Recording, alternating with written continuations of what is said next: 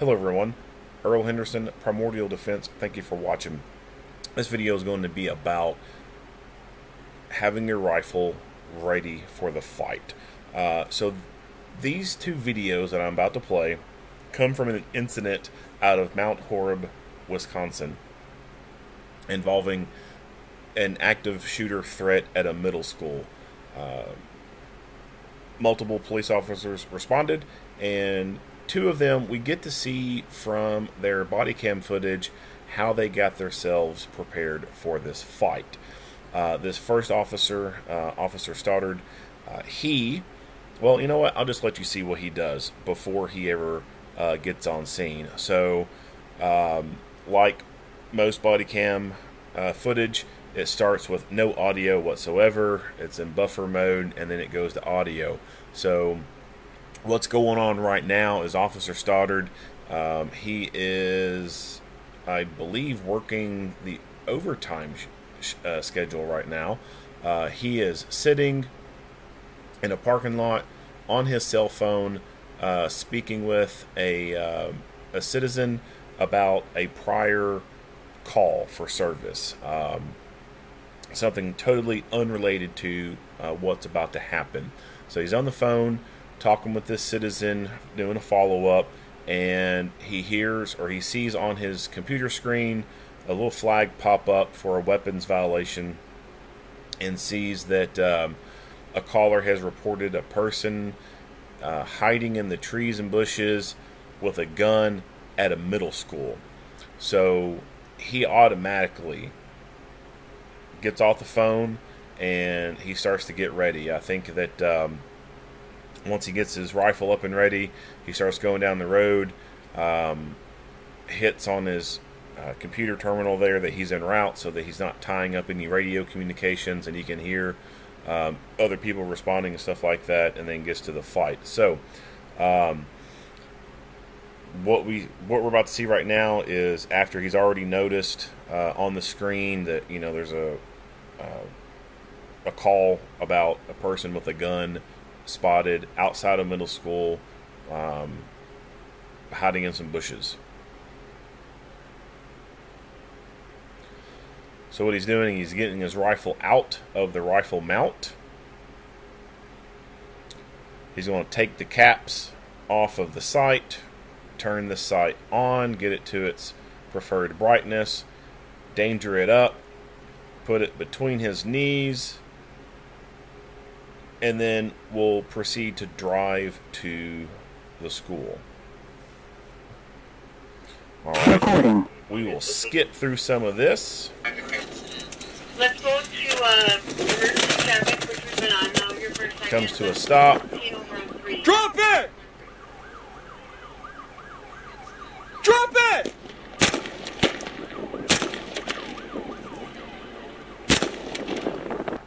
Alright, so within a matter of just a couple seconds upon exiting his vehicle, he is able to get his rifle up, aim at the suspect that has a rifle and is actually aiming at another police officer there on the scene. He's actually aiming his rifle at the school resource officer.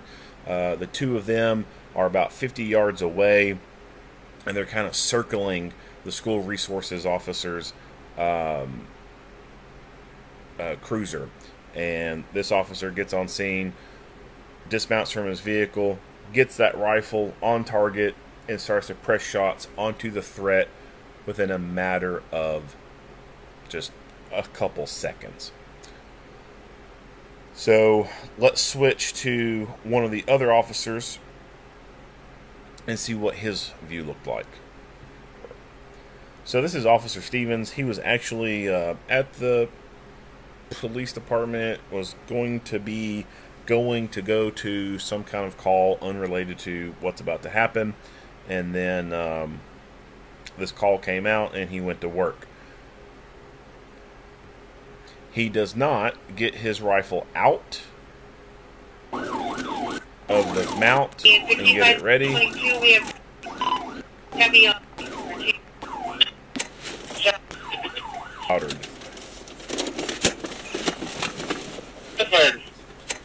Shots fired. So shots have been fired already.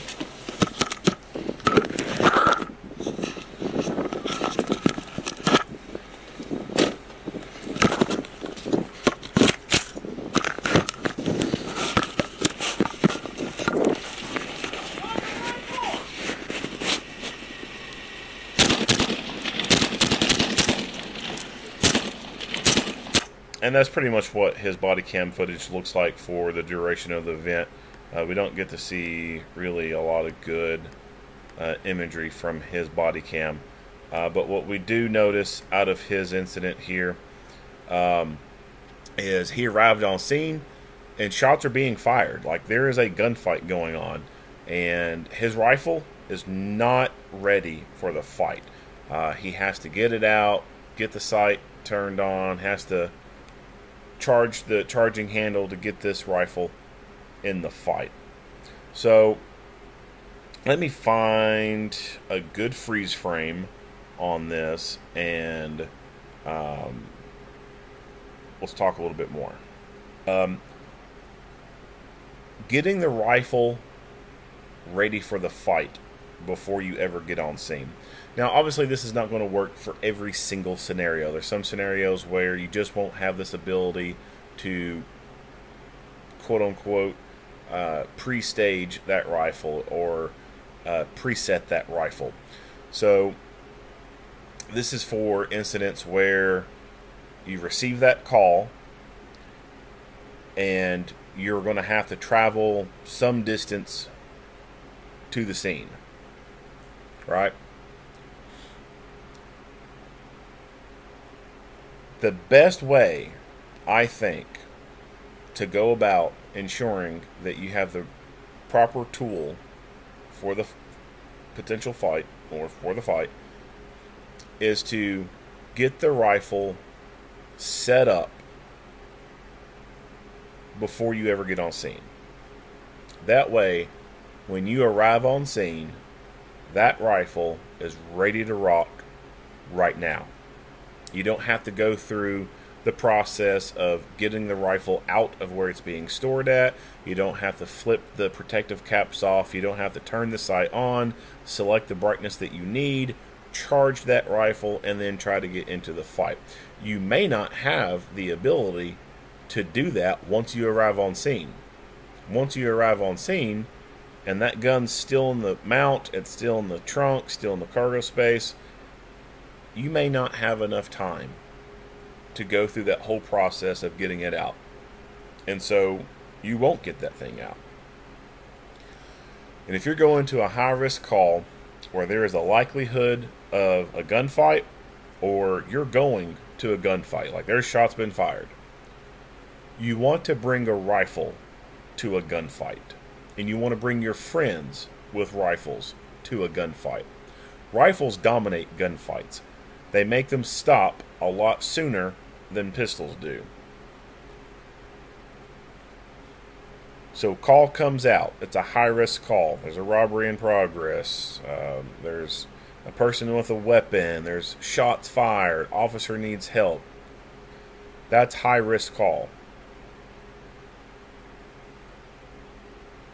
High-risk calls can lead to deadly force encounters, can lead to officer-involved shootings. You want a rifle out for those type of incidents. Because if you don't have it out and you don't have it ready, then it's not going to be available to you when it happens. You're just not going to have the time to get that thing out. So the best way to go about that is, as soon as you get that call, you get the rifle out and you get it ready. If you're parked, then obviously you can do what this guy does. Get it out, unlock it from its mount, charge it up, turn the sight on, get it ready.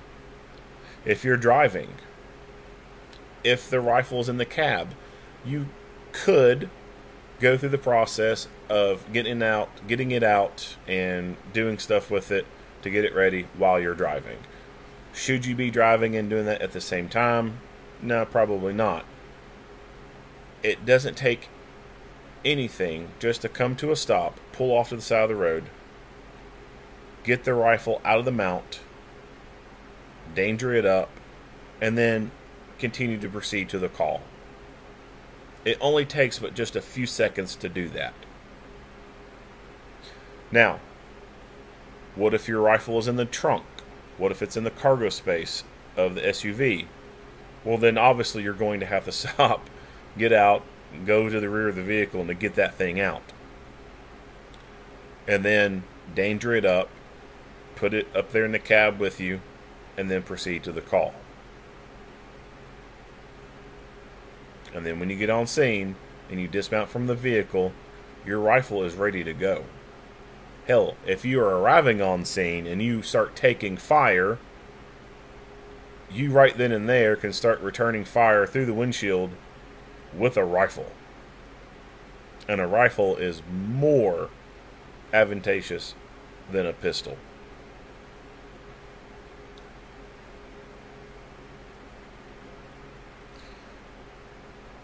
Why do we not see this type of tactic more often?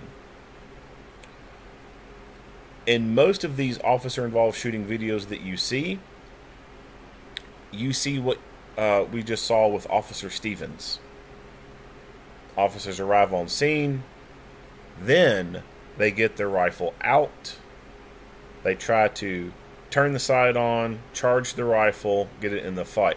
There's videos where I've seen officers grab the rifle, get it out, they'll charge it, get it ready to fight, and they'll bring that rifle up to sight it, and the protective caps are on, and they gotta flip the caps off, or the sight is turned off, and they've gotta press the buttons to make it turn on, and then adjust it to the brightness where they need it. That eats up time. A lot of time. It eats up a lot of valuable time, and it doesn't make you an effective fighter. It can give the enemy that advantage over you because you're not ready for the fight. It can give them that one extra second to be able to get the drop on you because your sight has a cap on it, or it's not even turned on and you can't even aim the rifle at them accurately. So why do we see this so often? I think it goes back to training.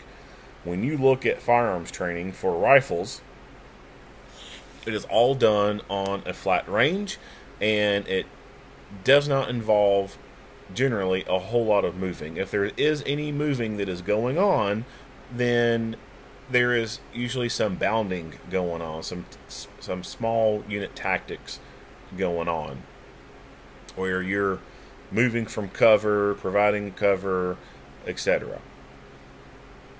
What we generally do not see is the before stuff, before you start shooting. Where's this rifle coming from? And so in a rifle class, all the students are on the shooting line with their rifles in their hands or slung across their chest. And then they start the training. That is unrealistic because you're not going to be starting with a rifle in your hand. When you look at firearms training for a pistol and you're standing on the line and that pistol's on your side and fight command comes and you start shooting the target because you got the handgun right there on you, that's realistic because you're going to be walking around in your everyday life with a pistol on you. So you are able to quickly reach down, unholster pistol, bring it up, acquire sights on target, press trigger, put holes in target. That's realistic. It is not realistic to be starting with a rifle in your hand, with a few exceptions. You're on an assignment where you're walking around with the rifle on you. Say, for example, you're a part of a special team, like a SWAT team, SRT, CRT, whatever you want to call it. Yeah, that's realistic that you're walking around with a rifle, so if the fight happens, you get to start with that rifle. If you're on some type of special patrol kind of thing, like I know New York City, there for a while after the terrorist attacks, which they have like normal like foot patrols for police officers up there. Like they've got beats where officers just walk around in the city. They were having some of those guys with rifles on them, and they would just walk around with rifles. So something like that would be kind of a realistic approach to being able to start a fight with a rifle on you. The majority of the time, it is going to start with you having to get that rifle from somewhere. And that's either going to be in a rifle mount in the cab of the vehicle, or it's going to be from a rifle mount in the cargo space of the vehicle, or maybe of a trunk, or it's going to be from a rifle case of some sort, from the trunk of a vehicle or the cargo space of a vehicle. That is going to be, like I said, the most realistic approach to getting this rifle and getting it into the fight. You have to get it from somewhere. It just doesn't start in your hands like a pistol starts right there on you, right? Like you don't get the start with the rifle like you get the start with the pistol. You have to get that rifle from somewhere. And so the rifle training classes don't incorporate that. The rifle classes start with you having the rifle in your hand. It's already there. It's already dangered up. It's already got the sights turned on. So I think that that is creating a training scar for our officers, because they are not training for the realistic approach. They have to get that rifle out of its holding spot, flip the caps off, turn the sight on, charge it, maybe pull the sling out of its stowed position, and getting that rifle into the fight. So, a good rifle class, in my opinion, should incorporate drills where the student has to get the rifle from its spot, whether it's in a rifle mount in the cab of the vehicle or it's in the trunk or cargo space of a vehicle. If the rifle is going to be stowed in a configuration where there's protective caps on the sights, then those caps need to be on there. If the sight itself is electronic and it's going to be in the off position, then they need to start that drill with that sight in the off position. It doesn't need to be pre-gamed, right? It needs to be like it is in real world conditions. So they start the drill with the rifle in whatever holding spot it's going to be at. And so that's going to need to incorporate them being in a vehicle, right? Like you're going to have to roll the cruiser onto the range itself. Start this drill, students in the driver's seat, boom, fight. Or get ready for the fight. Student gets the rifle from its holding spot,